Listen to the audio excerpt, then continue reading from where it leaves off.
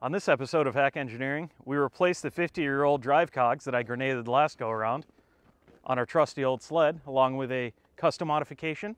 And because I have no patience, we bought this. So when we left off, I believe I had gone to warm up the sled, and I might have gotten a little over enthusiastic, did a lap of the yard, and tried to cross the driveway. Went a little fast.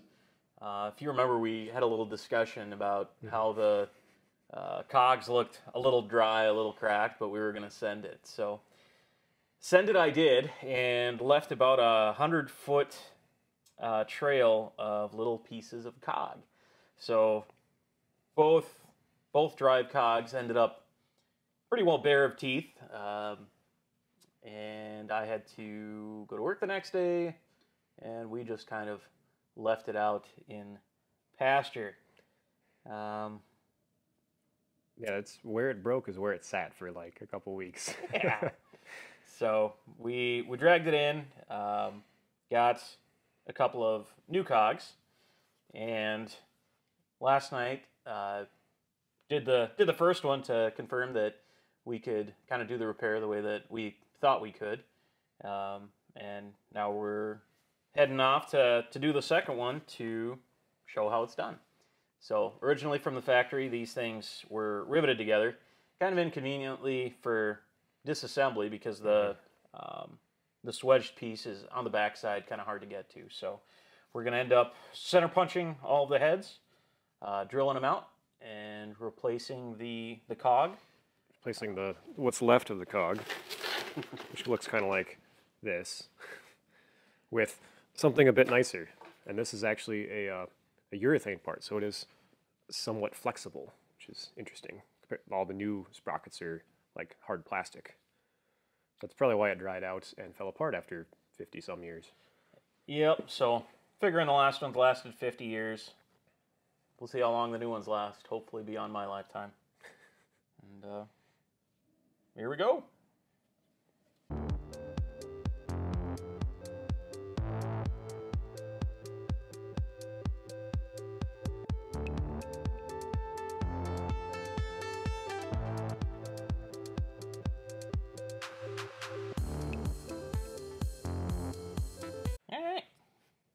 So we got them all drilled out. Rivets falling all over the place. And we're going to pull it off. And now all you have to do is hold it up. You just take the steel ring off. Thank you. You're welcome. Dump all the metal shavings out of it.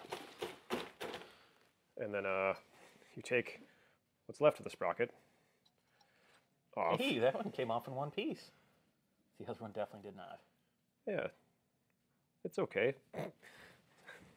We'll just put it there for now. That'll be a good gambler trophy. Some jank sprocket. Now, we got to put the sprocket back on, and because this has 8 holes and this has 7 teeth, they index one direction. So, nope. Nope. Nope. Nope. Am I gonna get it? Nope. Probably take 8 tries. Look at that. It's kind of like putting a USB drive in. Doesn't look indexed either. There we go. Yep, 8 tries. Clean all the metal shavings off of this. Okay, now this is sparkly clean. You just set it back on, and because we don't have any way to rivet those rivets, we're just going to use some, what are they, quarter by half? Quarter by half. Grade 5/8.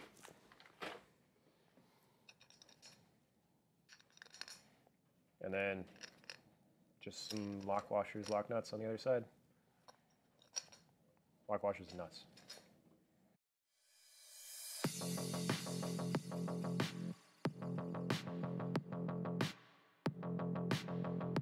All right, so now we got the bolts in. So the next step is to set the drive shaft on the ground to get 2 of the teeth. So 2 of the teeth from each side set flat, and they both touch on both sprockets, just to make sure the teeth are indexed properly to each other.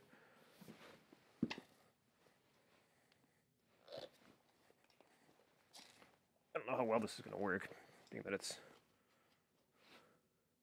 that feels pretty good. And now we just tighten all the bolts. Oh, that's it? That's it. It's just that easy.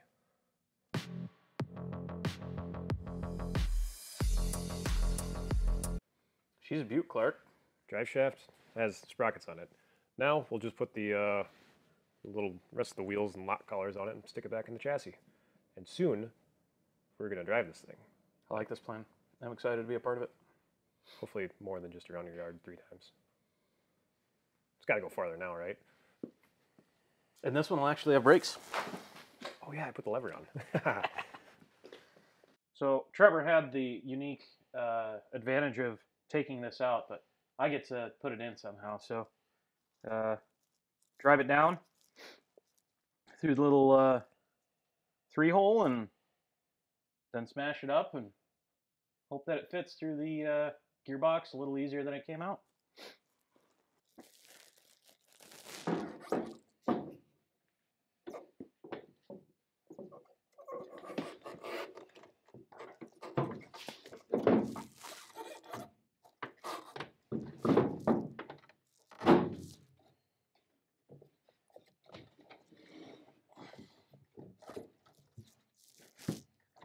You get to work inside the track, which is really cool.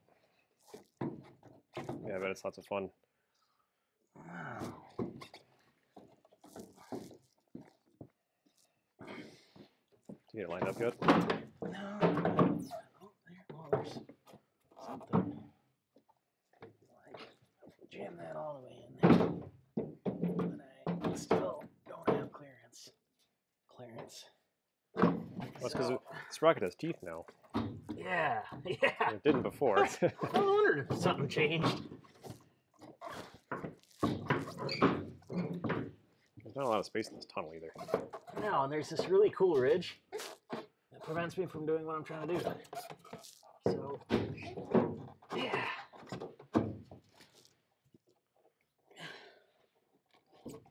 Oh, God. Is it at least in the bearing?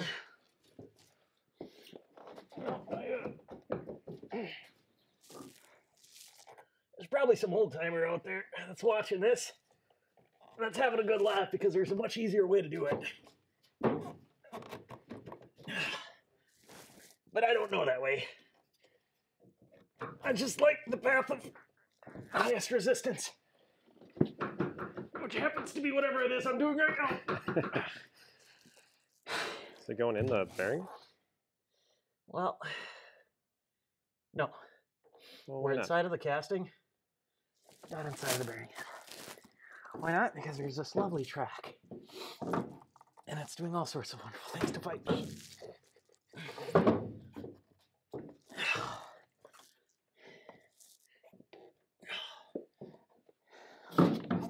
Yeah, this isn't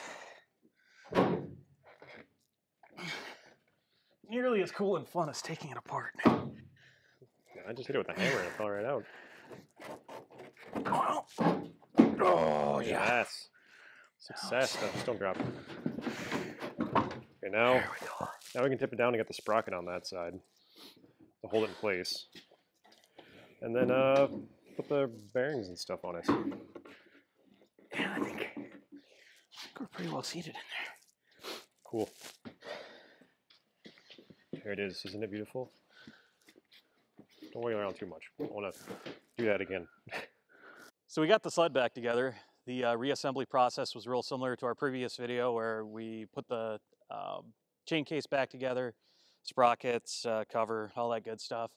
I think we're going to be changing from chain case oil to more of a motorcycle, was it JB? Chain lube? Yeah.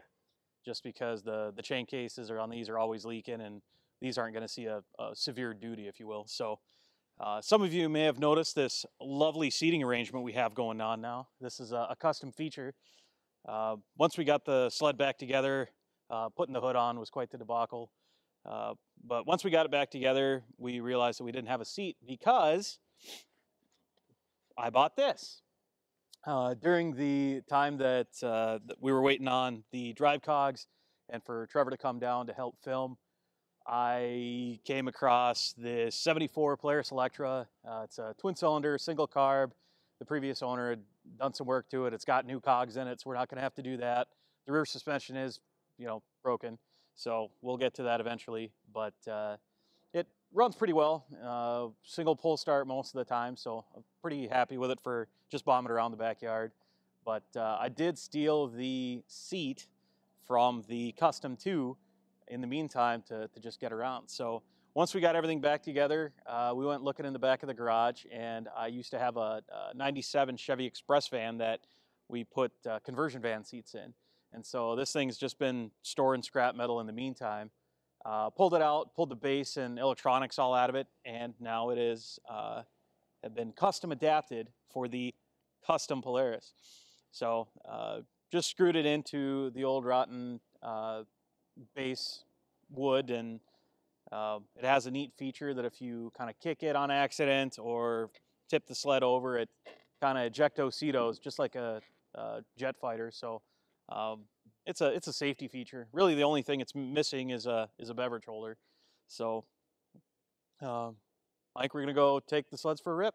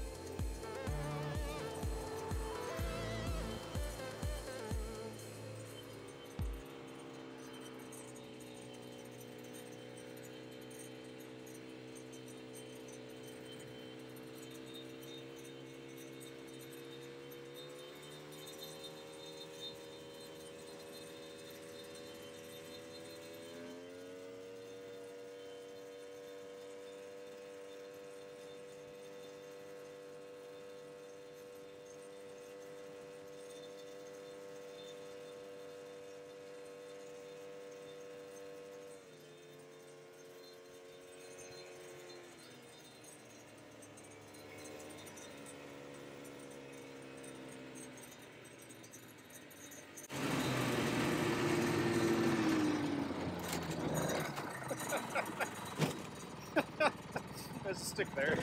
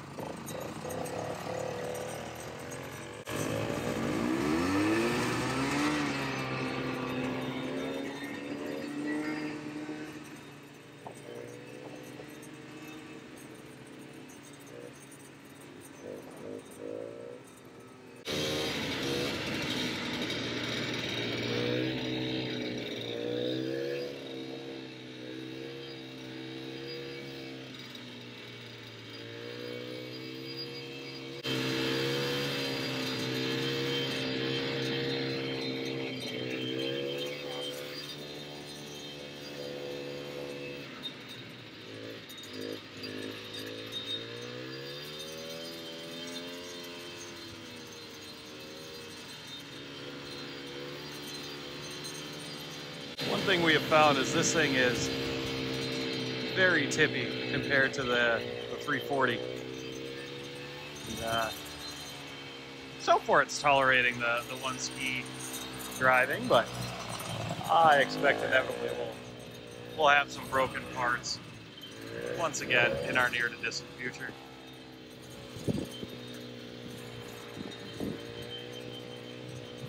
For whatever reason, Trevor does not like to drive things the way that they're intended to.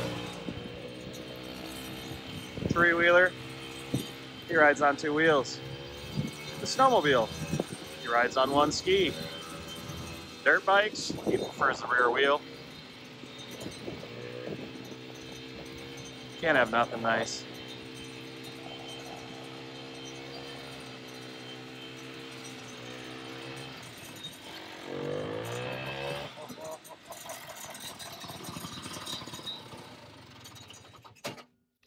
It's a little tippy. Just a little bit. Just a little bit. I was just talking to myself here about how nothing we own you seem to want to drive the way that it's intended to. The three-wheeler gets Driven on ridden on two wheels. Sled on one ski. Oh, it's basically a mountain sled.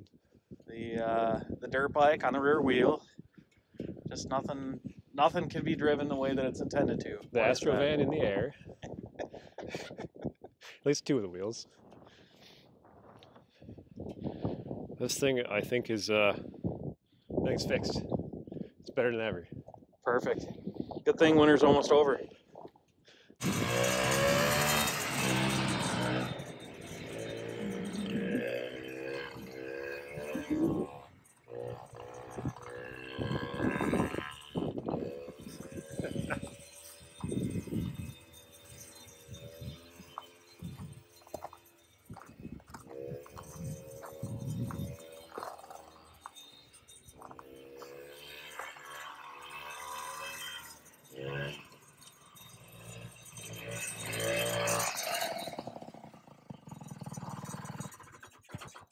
So how's she ride? Oh, it's fantastic. I've never owned a better snowmobile. Oh, I think that's a wrap. Hopefully on the next episode, we'll have something else interesting for you. Thanks for watching. See ya. That should start recording. Yeah, look at that, we're recording. Okay, hold on. Not hold. Is that in frame like that? It's in frame like that. Perfect, do it. Is it still in frame? Kind of.